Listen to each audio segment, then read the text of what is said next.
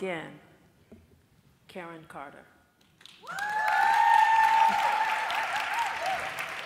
And then I asked the same question to Deirdre. And Deirdre said, you know, it's important to smile. It's important to be happy. I want to move through the world. She says, I smile 465 days. Now, how many days in the year? She said, first when I heard it, I said, wait a minute. She said 465. I said, I think that's a little bit over what you normally get in a year. She said, no, I smile 465 days of the year. You should be happy. You should be smiling. When I see people, I want to know why they're not smiling. And then she had a very, very serious illness. And after the illness, she didn't feel like smiling. And she said what came out of the experience was for her to understand, yes, you can smile. Because I'm sure, see, she's smiling right now. But sometimes you have to be still and be where you are. And a smile not necessarily comes on your face because you're processing it. So that was the gift. So again, I want to introduce you to Deirdre Jr.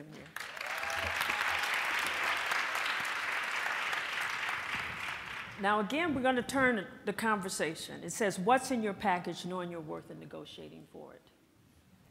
We want to step into this space around negotiating your package and understanding your worth and negotiating for it. But we want to start with your core. Because we could be quite prescriptive. We can say when you're negotiating, you need to work this, you need to work that, you need to think about this, you need to prep this way, you need to consider this. We could go through all of it, and some of it we will, but that's not where we want to start. We want to start with your core. We want to start with what you feel you deserve and you earn, and how does that show up in the negotiation process. So my first question to both of you is this. Knowing your worth, how does one clearly understand one's value and one's worth? Yeah, so just, you know, again, first of all, it's a pleasure to be here. And looking out at the audience, it's so many beautiful women. It's just really amazing. So I appreciate being here. You know, I think knowing your worth is, first of all, knowing you're worth it. And it really is about knowing who you are. You know, over time, I've been at Dow now for 25 years, and I think back, and there's some lessons I wish I would have known in the beginning. Yeah, I had the pleasure of going to Howard University, and so I think that was really the foundation. Ain't you in the house? You know. It was really the foundation of me understanding, as Kamala Harris said, the legacy of the context in which I live. And I remember showing up at our company picnic as a freshman intern with a T-shirt that said, "Naturally black, no artificial coloring." Now, like, who does that, right? But I did. And so that was really the foundation for me understanding who I was. But then as I entered the corporate world, over time, to be transparent, I lost that. Started to try to fit in. You know, watched what it took to be successful. Bought into the price of success that somebody else had set. And I started to lose my own self-worth. But then something happened along the way. I was offered a job to report to the CEO that I didn't want to take because I had been running one of the largest businesses in the company. And when he came to me and offered me that job, I didn't really know what I was worth. And it was really someone in my personal board of directors that said, "You are aiming way too low. You are aiming way too low. Use your leverage." And so the key in understanding what you're worth is, first of all, the first time that you have to exercise that option, it shouldn't be the first time you go find it out. So taking the calls from the headhunters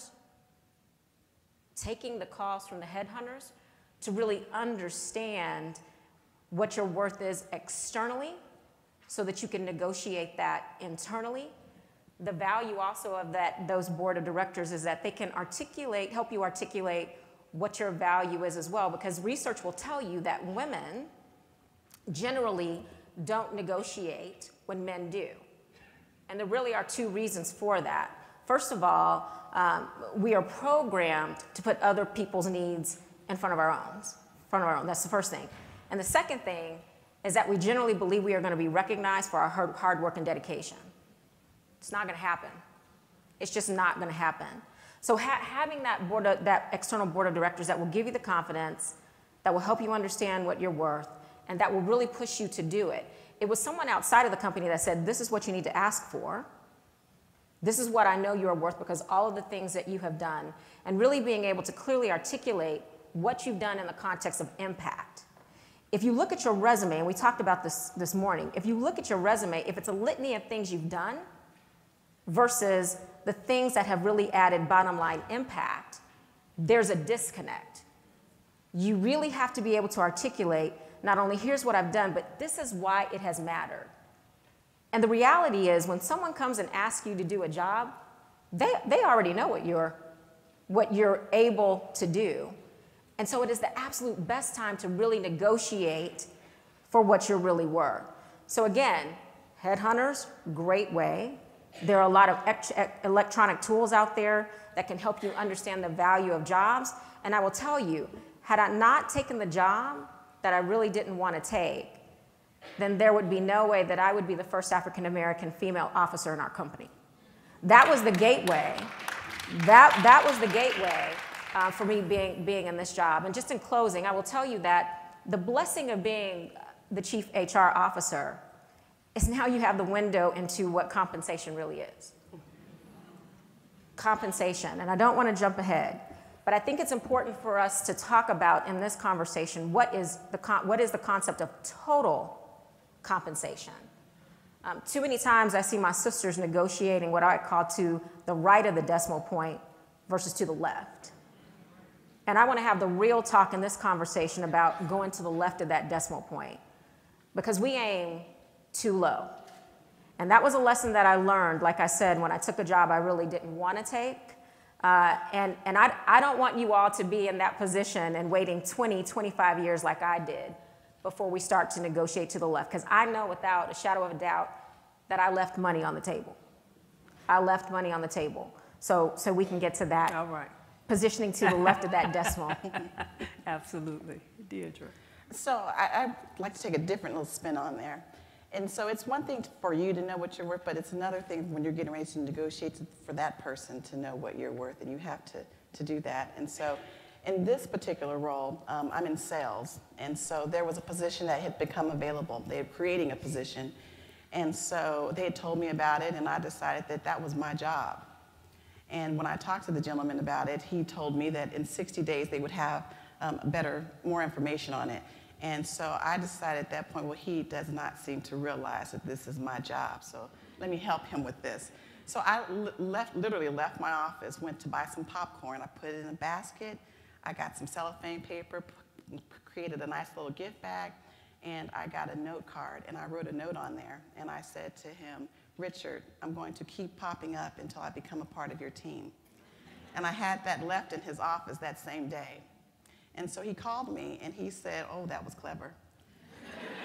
Because in sales, you know, we have to be memorable, and we have to create wow experiences. He says, I'm going to call you in 60 days. So I marked my calendar, and on that 60th day, he called me first. And I thought, oh. And so he wanted to let me know that they were still progressing and, you know, just be patient. I said, okay, I will. And so I pulled out this ribbon. I had this ribbon printed up. It says, Deidre Jr., Deidre Jr., Deidre Jr. And I wrote him a note. And I said, Richard, I want you to take this ribbon and wrap it around your phone as a reminder to call me when that position becomes available. Where'd you get the ribbon? Because we all need to go get the ribbon. So you know, for weddings, at one point in my life, I did wedding coordinating. And so there was a lady that, you know, when you're doing weddings, they have those wedding, you go wherever they have weddings and they have that ribbon, you can get your name, they print that ribbon up, they put your name on there. I was being very proactive in letting him know. I had a whole litany of things lined up, but it didn't go any further than that. And so I say that to say that when the position finally came available, there was no one else that they interviewed for that job. That was my job. And so when you talk about knowing your worth, when you hear people call you crazy, have you seen Serena's new video? Yes. Her new? Yes, it's great. Yeah. Yeah, show them what crazy is.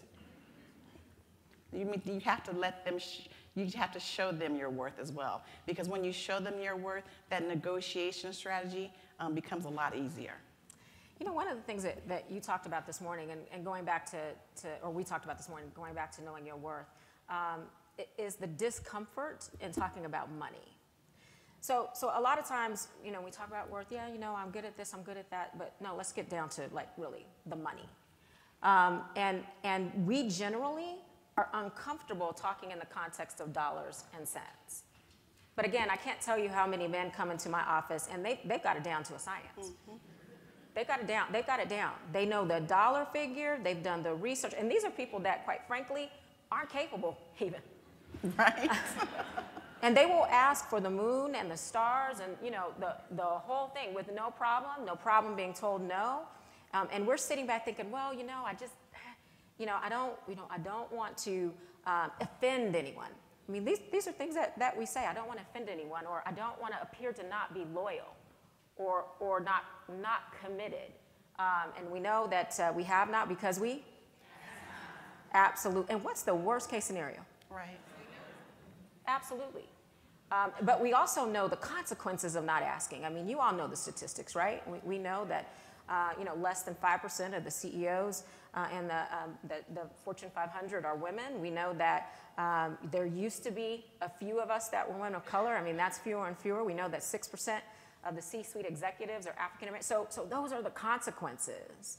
And understand that when you are negotiating, you're not just negotiating on your own behalf. This is really about generating generational wealth. Mm-hmm. So if you have to trick your mind and know that you're not negotiating for yourself, but for your generations, for your children, for your grandchildren, for the charities, the things that you care about, for those women that are coming behind you, so that perhaps they don't have to negotiate as hard. That is why we must do this. And I know that perhaps many of us were raised the same way. It's not about the money. You don't want to advocate on your behalf, you know, be humble, those sort. We have got to advocate on our own behalf. We have got to go in and ask for it. We have got to negotiate. When we get into a job, 9 times out of 10, we are overqualified. So we have to discern between what we want and what we deserve. So let's stay with that for a minute. So here's a question for all of you. How many of you were raised that you need to work twice as hard? Yeah. And as long as you work twice as hard, they will come and find you. Yeah. How many of us? So one of the things, and it's hard to push up against socialization. Mm-hmm. Now, here's a perfect example, because I really want us to unpack this a little bit about the ask. Yeah. And why is it so uncomfortable for us to ask? You know, I've been out in the business. I would define myself as successful. I think I'm doing okay. I think I can negotiate. I think I can go in and ask for what I want. So I was sitting up here last year, and it was bonus time. And you all know what happens when bonus comes. Everybody's excited, and they're waiting to get the number. Well, I got my number, and I was not happy. And so I went home, and I was sitting there, and I said, now, how am I going to manage this? And I said, now they know my value. They know what I deserve. They know what I should have. So I called up my significant other who he's retired now, was senior client partner of his firm. He sat on the executive committee. He sat on the compensation committee. And I called him up and I said, Lamont, let me tell you what they did. You know what? I thought I was supposed to get this and blah, blah, blah, blah, blah. And he let me go on. And when I finished, you know what he said? He said, get over it. And I said, well, aren't you loving? And he said, Audra, that's the problem with women. Men understand that it is always about negotiation. Mm. There is nothing that you cannot go in and negotiate. And we understand that, and we do it all the time. Yeah. And going back to what you just said, Karen, he talked about the fact, he said, now I'm sitting on the compensation committee, and all of a sudden we put out bonuses for the year. Somebody knocks on my door. Man comes in, and he said, you need to sharpen the pencil. And Lamont said, he looked at him, he says, talk to me. He said, look, I hit my numbers, I did this, I did this, I did this, and oh, by the way, I got kids to educate. You need to sharpen the pencil and make sure you can take care of this. And went out the door. Lamont said he sat back, he thought about the man's contribution, he thought about what he had done, and he got an increase. How many times do we wait because of our socialization? Just work hard and they're gonna find you. Just keep working twice as hard and they're gonna find you. At some point when they don't find you, you get tired and worn down, so you're not working twice as hard.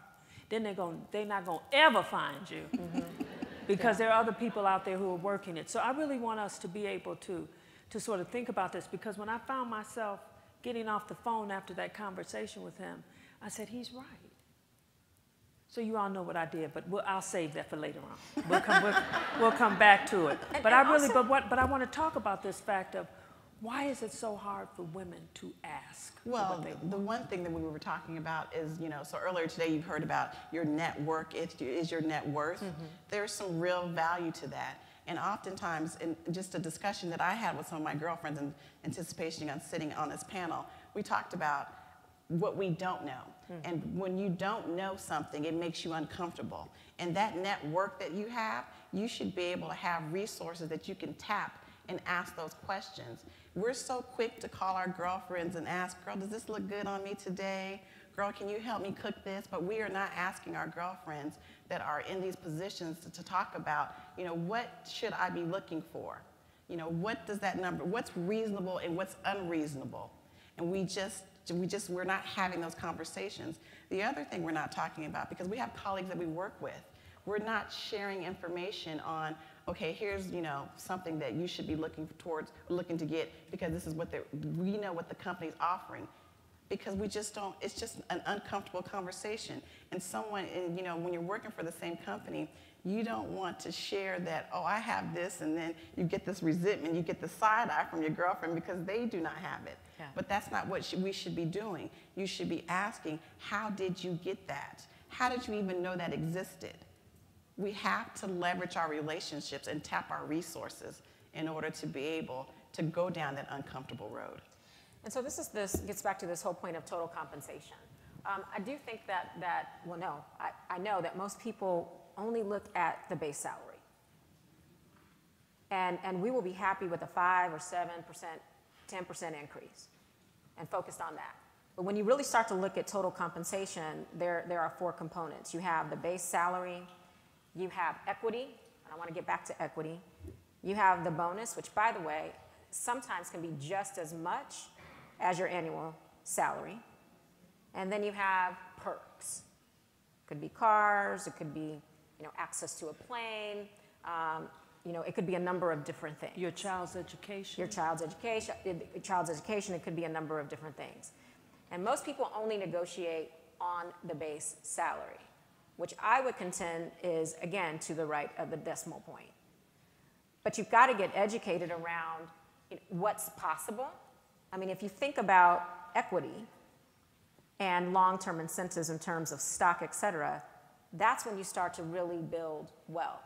When you think about the percentage of a base pay in terms of your bonus, which can be negotiated, that's when you're really talking about generating wealth. And perks, I mean, the list can be endless.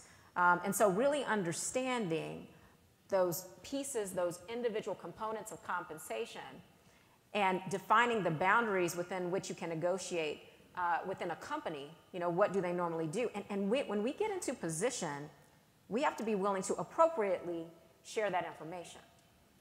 What is possible? What is appropriate? But the biggest hurdle is actually just going in and doing it. Mm-hmm. So I've also seen people that will do all the research, will get coached up, and I always suggest that people practice, and then they get cold feet. They will revert back to that old behavior. The last thing I'll say is that it's not only about negotiating when you think you didn't get what you deserve, but what I've also seen, perhaps more than that, is when people get promoted, they're just happy with what they get. And they never take a step back and say, thank you, let me think about it. Go socialize that total compensation package with your personal board of directors, and then circle back. They're just happy to get the job because they never thought they would get it, and I will, me too.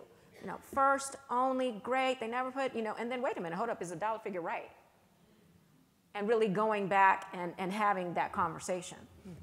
And then going back to where we get to that point, we've been coached, we have all the information, we get cold feet. Yeah. You know, you got to take that means you do not feel that you don't deserve it. And we as women so often are so humble about not owning our greatness. But when you own your greatness, we have to practice owning our greatness. We have to practice what they say, tooting our horn. Yeah. Because when you own your greatness, you will be able to march in there with all that information and professionally demand these things. But you have to own it. You have to know your self-worth. Can we circle back to that? Because I think, and that's painful, but the root of that, when you really get to the fundamentals of the imposter syndrome, when I think about the things that people say to me, say about me, most of them don't hurt me. But the ones that do, when I'm really honest with myself, because there's a little bit of that maybe I believe. Because if you say something, and I'm thinking, you can't be talking about me. But it's the ones that cause me to pause, that when I'm really honest with myself, maybe I believe it. When you get into those jobs and you say, great, awesome, how did I get here? Those moments when you start to say, do I really deserve to be here? Am I good enough? Do I know enough? We have to push through that. Mm-hmm. And I will tell you, one of the best things that happened to me, and she's here and I won't embarrass her, is when I did get appointed to being the first inclusion officer for the company, a group of ladies invited me to dinner. And I thought we were just going to dinner. And they happened to be all women of color. And when we got there, they said, we just want you to know that we got your back. We got your back. And they gave me a gift, and it had all these hands on it, and it said, covered. Mm-hmm. And they said, we're praying for you every time. When I got the officer job to be the chief human resources officer, same thing. We got your back. One of them just sent me a card last week to say, I'm praying for you. So when that imposter syndrome, which by the way is a lie, and we know the root of it is fear, right, starts to creep in, that's when you got to go back to your personal board of directors and say, hey, this is how I'm feeling today, I'm not sure. And they're like, oh, no, we're not going there because we got your back. So don't underestimate the importance of that and really having this honest self-assessment with where is that coming from? What is the root of that? And pushing past that. And it also goes back to the whole notion of really understanding my value and my worth and what I deserve. And when it happens, it's not about, because see, sometimes people think you should be grateful. Yeah. And I'm not saying grateful is not a thing, but but I'm talking about when you have worked hard and you have earned it. When you've worked the political process, you understood how to navigate it. You put all that through there and it doesn't happen the way you want. You got to be able to say, you know what, wait a minute. Because see, once I understand my value based on what you are, and I understand my worth, then I got the agility now to manage what's in front of me. So if it's working my way, then I leverage it. If it's not working my way, I said I got to come back and do some things differently. Again, just another quick add. I was having a different kind of conversation about something that I felt that I should have in the firm. And I was clear about it. And the woman was trying to convince me that I was a little fuzzy. And I looked at her and I said, do you think I'm new? I've been around. Yeah. I understand my value. See, when you understand it, you problem solve differently. When things come your way, you look at them differently because you know where you want to get when you're talking about that end point. But if you're fuzzy, you're uncomfortable, you're not clear, then that's when all this other stuff can come in and wraps itself around you. And even if you know what you do, even if when you've done the research, even when you know the number you should ask for, you don't come in a congruent way and put it on the table. And it undermines your credibility, and it undermines your influence, and it diminishes you, and it diminishes the outcome. So what we're saying here, representing here, is, to me, if you all walk out of this room and there's nothing, I mean, just to be real clear and steely around, I have value. I am important, and I make a contribution to my business. And I want it to be a win-win. And if I'm doing all of this for my company and the company's winning, then I need to win too. And so you know winning looks like? It looks like the role and looks like a lot of things, but in terms of compensation, I mean, do any of you go to work just to be working? No. No, ma'am. And many of you are going to work to move beyond just making it. You are going to build something. Because see, when you think about what is being shared by our panelists here, we're not talking about negotiating to get that increase. We're talking about being able to negotiate to build wealth, to be able to understand how you live, how you pass it down, and how you continue to pass it down. It gets much bigger. You keep saying which side of the decimal? We got to get to the left. And it gets bigger. So what we want to encourage you all to do is to think about it in terms of your value in a big way. Because when this is centered, all the problem solving, I'm telling you, all the problem solving just starts working in your favor. And the next thing you know, you sit back and you listen to them and you say, wait a minute, they don't know what they're getting ready to get, you know, because I'm getting ready to work this a little bit. And then you begin to put the things in place. Because sometimes when you talked about the perks and the benefits, it is amazing what people will negotiate for. There was this person out here, he said, look, I need more money and I want it tax protected. Now, how many of you have asked for an increase and said you wanted tax, you wanted tax protected? That means you bump it up another 30% so I don't have to manage the taxes. See, it's those little things like that that we don't understand is out there. But if we don't share it with each other, how are we supposed to know? And someone said the other day, she said, oh, my child went to private school through the whole thing, and I didn't pay a dime. I said, and how did that happen? She said, it's called negotiation. So it's not just the fact that you move to a place of comfort around negotiation, but it's also around the fact, do you know what to negotiate Right. Yes. for? Yes. Absolutely. So let's talk a little bit about women and money, our comfort with money. How many of you are comfortable with money?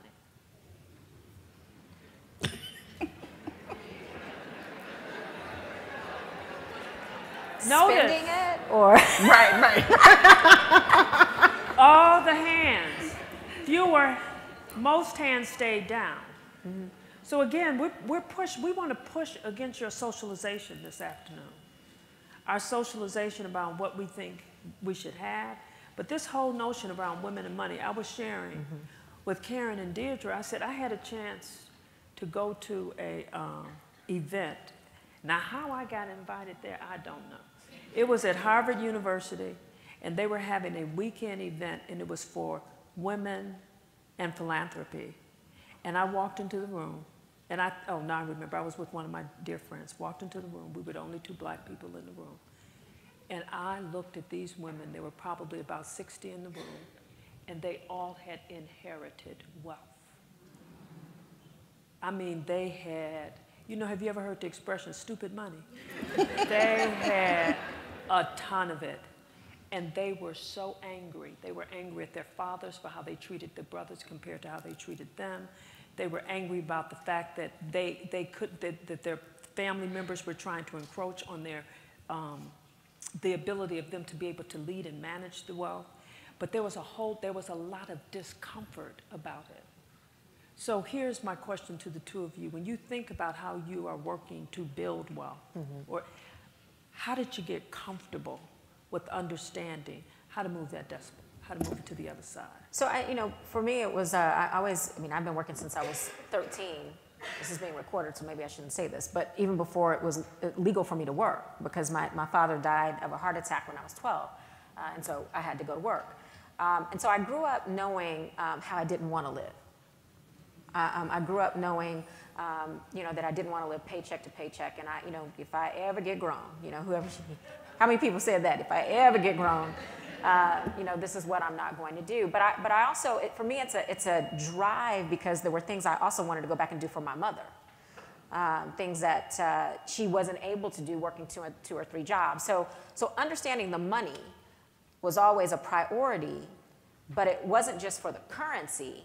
It was because of the why. And so I've had a financial advisor my entire career when I was making very little money. Getting out of debt has always been a priority because that equals freedom. Getting out of debt equals freedom.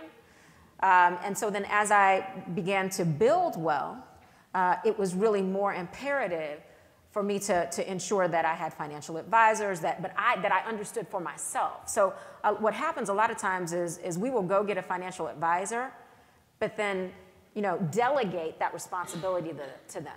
We have to educate ourselves on our own financials, on what is stock, what's a mutual fund, what are bonds, what are the rates, where should you put your money, et cetera, so that we know what we know.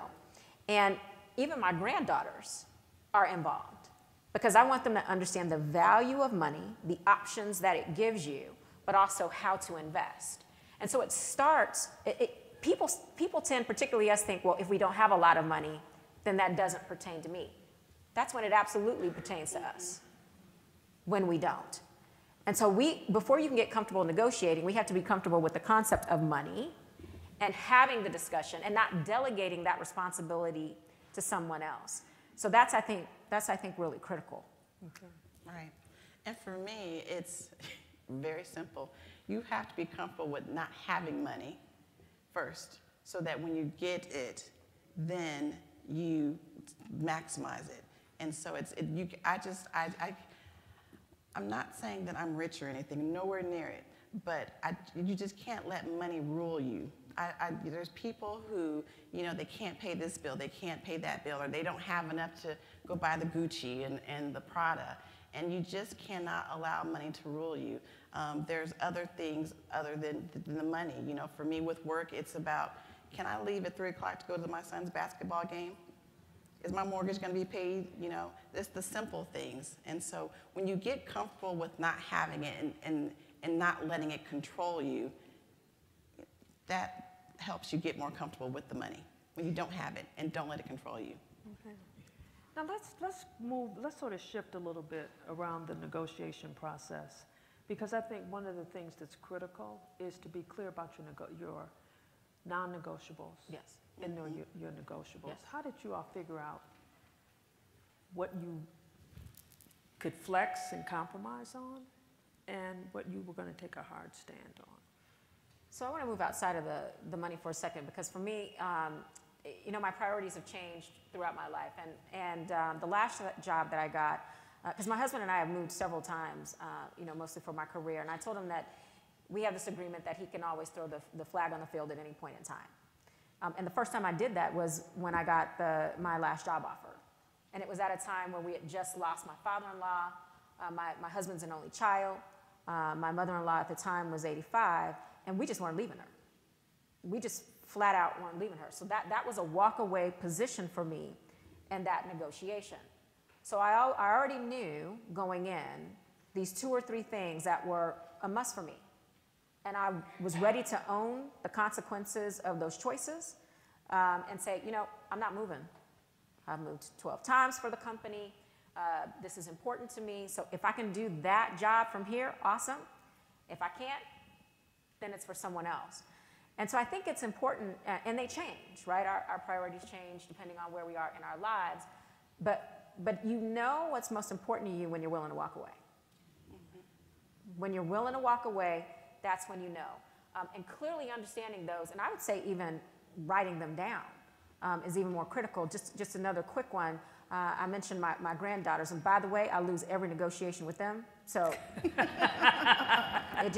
they're 8 and 11, and the 8-year-old, she's just got me.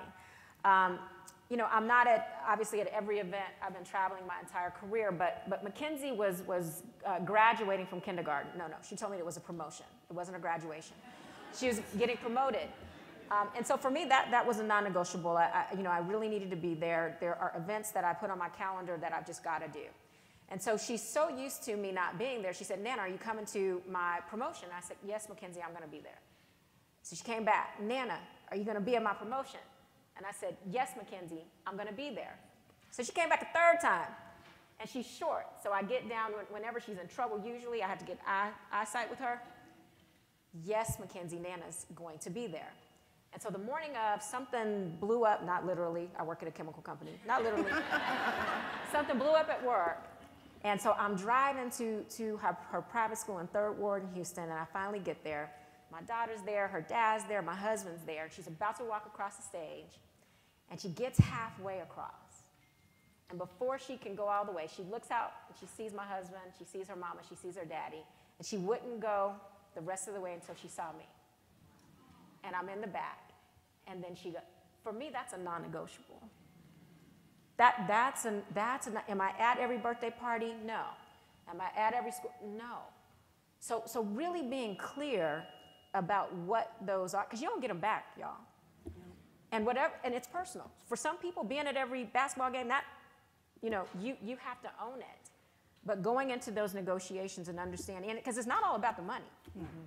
Sometimes it's about these other personal, flexible, other things that are just you've got to have. So it also feels like when you're in negotiations,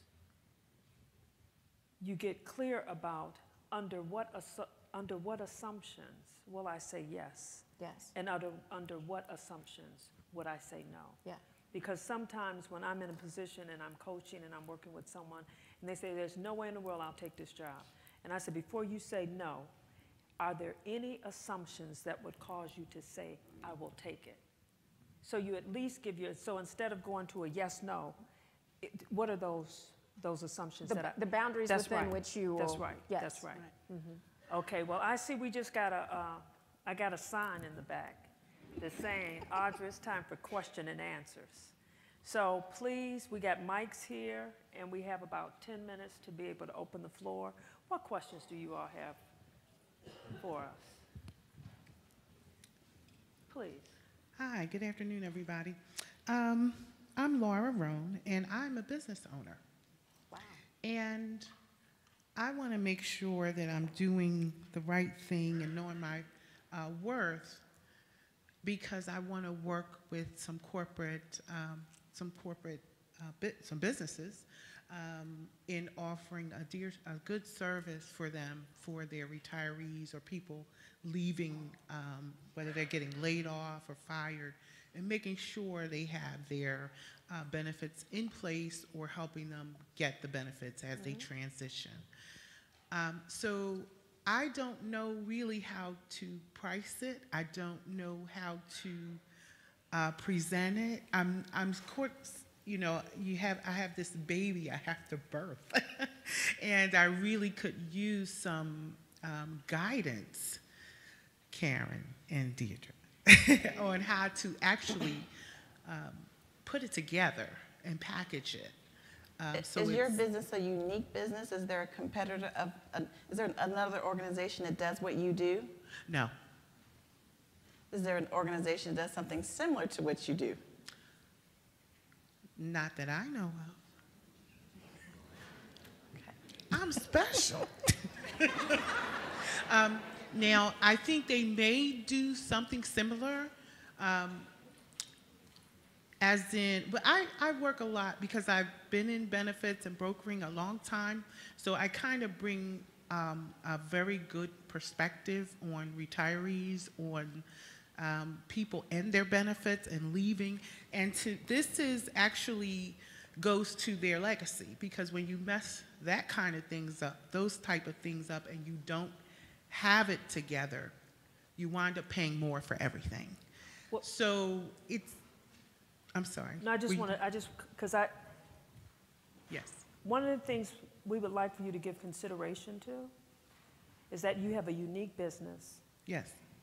And there is someone who can give you support and advice. And it's probably someone who's in your circle that you can't see right now. And if we just sit down, and please feel free to come up to us afterwards, because we want to make sure we can get to as many questions as we can. But we also want to make sure you're served. Okay. If we sit there and have a conversation, there are people, because many times we can't see what's right in front of us. And there are people that can give you what you need to help you move forward. But please, when we finish, please feel free to come on up and we'll be able to take. Absolutely. Let's go over here, your question. Hi, everyone. My name is Tanisha Farrell. I'm from Chicago area. I work at Spark Foundry under the Publicis umbrella. And I just had a quick question about the salary conversation. So I strongly believe that, you know, across the board, having salary conversations and letting other people kind of know your number is taboo, you know, but it's something that shouldn't be. So I proudly have those conversations with everyone.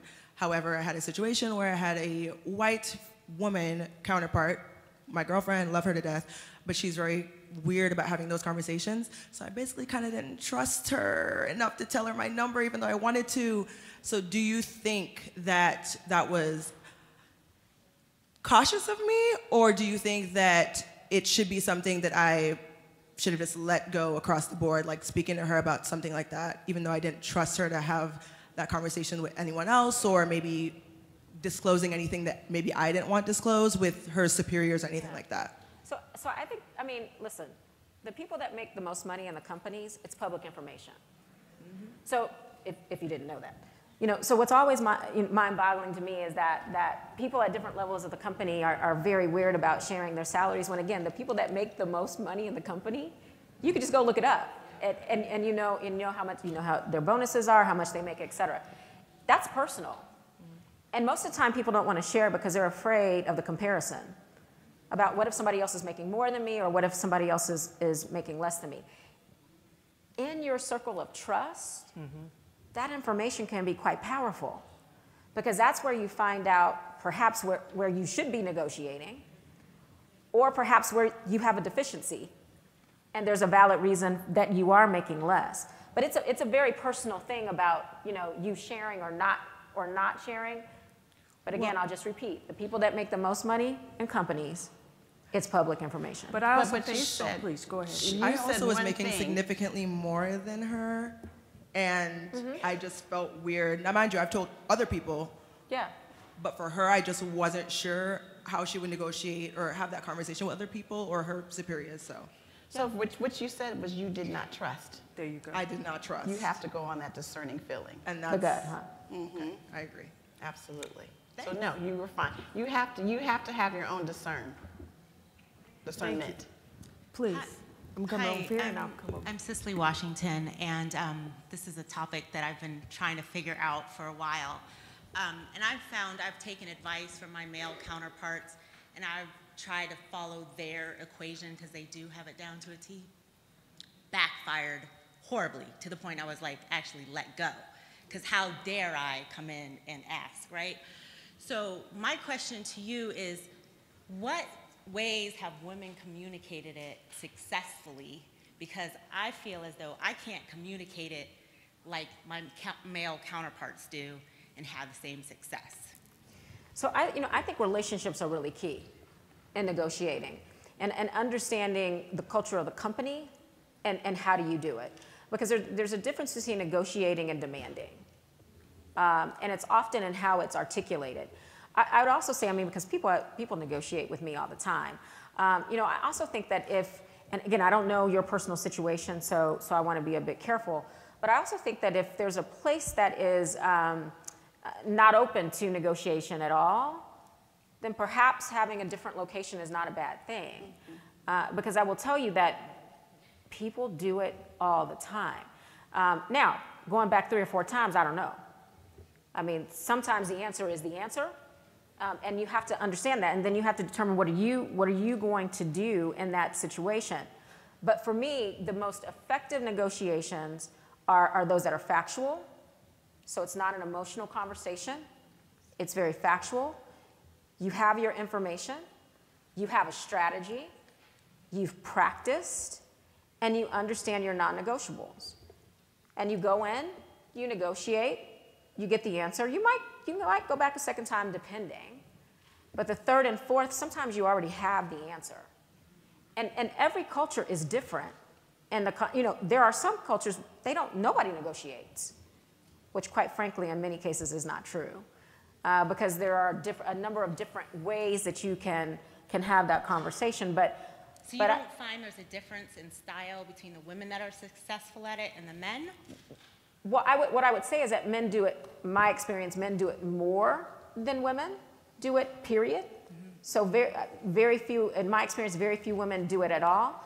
From a style perspective, I don't know. I do think that when certain people do it, people are surprised that that person is negotiating it at all. But I want to go back to a comment that she made before. It's not about being grateful. It's about having the conversation about what you think you deserve. We have to own the consequences of having the conversation, and we have to be ready for the answer. And then you have to decide how you're going to react to that. Again, I don't know the personal situation where you were let go because of negotiating, so I can't comment on that specifically because I haven't experienced that. But one thing, again, I just want to reiterate, it's important to do it. It is so important to just do it. And I think sometimes, I know we're getting the sign, I think sometimes we have in our minds what a negotiation is. We think it's a contentious conversation, or it's an argument, or it's back and forth. It doesn't have to be. No. It absolutely doesn't have to be. And here's another thing too. When it comes to the art of negotiation, it's not about being righteous. It's not about I am right and this is what I deserve. I understand what I deserve, and I begin to look for strategy and pragmatism about how I'm going to get it. So I am very thoughtful. Sometimes I might have a soft entry. You know what, I'm just interested in understanding the salary ranges for this world. Or I might have to have a very hard one. I noticed that over the last X number, this has not happened. I need to understand why. But you're always going in with having range around how you will manage through it, as opposed to being a one-note song and always coming in the same way. Because if you get dogmatic and you get righteous, you're going to lose. And wouldn't you say the most effective ones are sometimes they don't even know that's what you're doing? Because you're playing chess and not checkers. Absolutely. Right. And so sometimes... Wait a minute, hold on. Yes. Did you all hear that? She said you're playing what? Chess. And not Checkers. Okay, I just wanted to make sure. And so it can be a combination of a number of different conversations, you know, over time versus I have a meeting notice on my calendar for Friday at 2 o'clock, I'm negotiating. And the one thing I will add, if you have a good leader and you have asked for this increase and they have said no, it's very important for you to understand the why. And a good leader will sit down and walk you through it. Because why and what do you need to do in order to progress? Okay. I think we got time for a couple of more. Let's go on this side. Hi, my name is Nkem Okafor. I'm from Dallas, Texas. And my question is, can you ever over-negotiate? So just say if it's an offer and you have your list of things that you would like and you know what the market serves, and they have what they would like, is there a point where you as the potential candidate, you can actually over-negotiate that offer? I would say that it goes back to knowing what you will agree to and what you will not agree to. I mean, if you've received the things that you've asked for, then of course. But if you're over negotiating when you feel like, I mean, if you're having to over negotiate, then perhaps that deal is not what you want. Perhaps what they're saying to you is they can't give you what you want, if that's the feeling that you're getting. Thank you. Hi, my name is Yasmin Grant, and I'm from PepsiCo. I have a quick two-part question. My first question is, how do you maintain leverage when you're negotiating for a promotion, when you have to accept the role before you're presented with the financial offer? And what's the one most important thing you negotiated for once you got to the C-suite? Yeah, so I'll answer the second part first because it's easier. The thing that I negotiated at the C-suite was flexibility, and then some executive perks. So those two things. Again, because the flexibility was just where I was in my personal life that I needed to do that. Oh, and actually one of the perks that I negotiated for was, you know, I thought that people that had executive coaches were people that were in trouble. So that's why I grew up thinking like, oh, that person, they don't like him, they're trying to fix him. And what I didn't know that, boy, people use executive coaches to get some of their work done. So when I got my last job, I was like, I'm just gonna go in and ask for one. You know, so that was part of the negotiation. And I will tell you that, I know we're out of time, but I sent my executive coach, who does this, an email, a long email, in case she wanted to forward it to our CEO, that said, if this is about me being better, I'm in. If it's about changing me, I want no part in it. I want no part in it. Because I didn't want to have to give up who I was to be successful in the C-suite. So that's another thing that I negotiated for. Because again, not having the information, I didn't understand that. That's how some people get their work done, is through these executive coaches. The first part of your question, I find it interesting that people, that's why we were kind of smiling at each other, that people would require people to accept a job without understanding the compensation. Yeah.